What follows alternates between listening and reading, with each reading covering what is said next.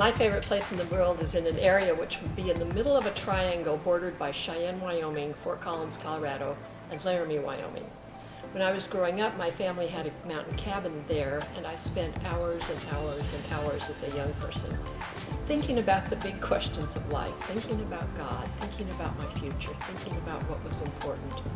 I had the opportunity to try and explore these questions in the midst of pine trees and antelope and deer and bear and beautiful wildflowers and gorgeous blue skies. I think everyone has a favorite place. My daughter loves the water and the beach, but I've always preferred the mountains. As a child and later as a teenager, I needed a place to get away and think. I needed a special rock to sit on, which was my rock in my mind, and sent for me by God to spend precious moments with Him. It's where the life questions of my lifetime were thought about, not often answered, but given a lot of perspective. It was also family time, the way we never had while we were in town. My father was a busy physician, but the cabin was where he became part farmer and part rancher and very relaxed. And my mom let down her guard as a mother and just let us run and explore and have fun. Even my brother and sister, who were several years older, would do things with me when I was at the cabin, so it was my favorite place. I found out a lot about myself and about our loving God during those precious hours at the mountain cabin.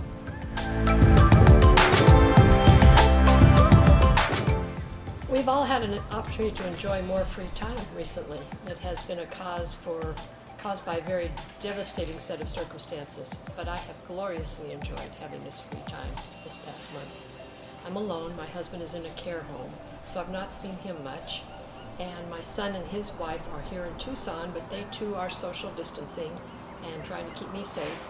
In order to keep my sanity, I've developed somewhat of a schedule to my days, but the real blessing of the schedule has been the intentional extra time that I have devoted to God. I have found a real peace and contentment in the extra time that I consider spending it with God. It is so busy in our daily routine to find time for good prayer. Early morning, during the day when you think of it at night. But I have found lots of time in these last few weeks to pray. Not as much petition as thankfulness and gratefulness.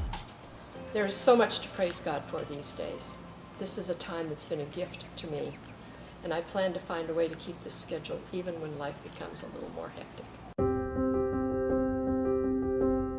During a long winter several years ago, I began to sense the need to take some classes at seminary, and I've always loved taking classes on things that were of interest to me, so I signed up for one.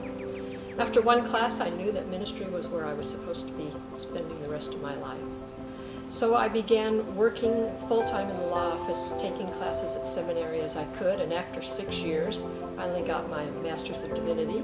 Was invited to become an associate pastor at the Sun City Church of the Nazarene, the same place where I had practiced law for so many years. And I wrestled a bit with giving up my law, but I seriously never doubted that this was what God's plan for the rest of my life was.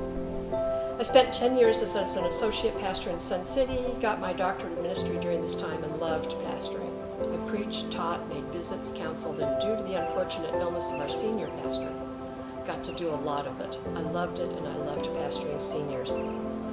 My husband Bob was diagnosed with Alzheimer's disease, and our lives began to change. Finally, in 2017, I knew I had to retire to spend more time with him. We moved to Tucson to be close to my son and his family, and I began to attend OBCN.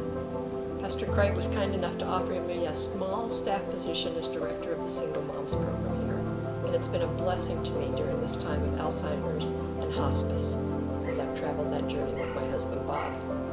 It felt like somewhat of a risk to leave the profession of law for which I had trained and practiced many years.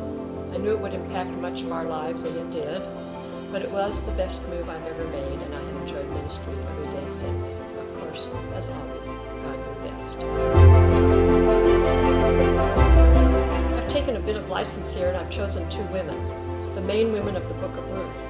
You know, there are only 2 books in the Bible named for a woman. One is Esther, whom I also admire, and the other is the book of Ruth.